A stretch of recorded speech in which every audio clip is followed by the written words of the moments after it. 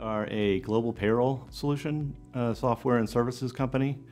Our kind of niche is really crowded field in payroll, but we kind of hit the companies that have difficult, complex payroll problems.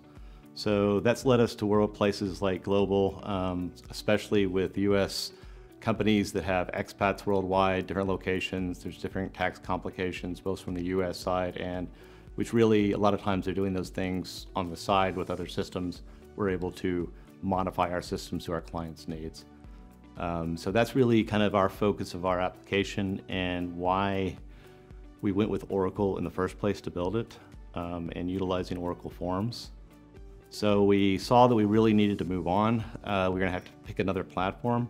We knew the Oracle database where the majority of our code resided. That was still gonna be the basis of our system.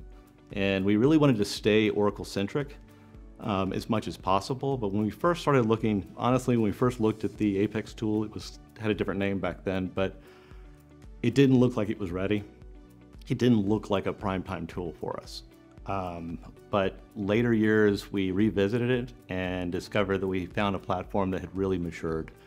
We kind of investigated, a lot of companies were using it. It seemed to be more and more adopted within the Oracle world. And it looked like it was what was going to do it for us.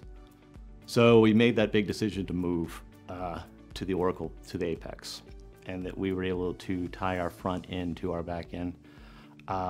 We were able to create an application that was going to look great and was going to have that great look and feel, a lot of options in that.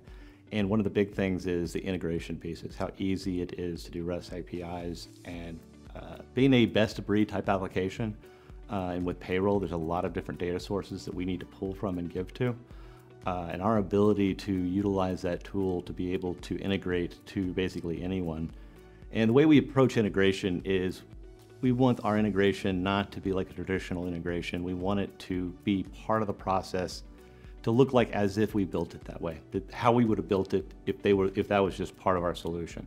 And Apex gave us the ability to do that.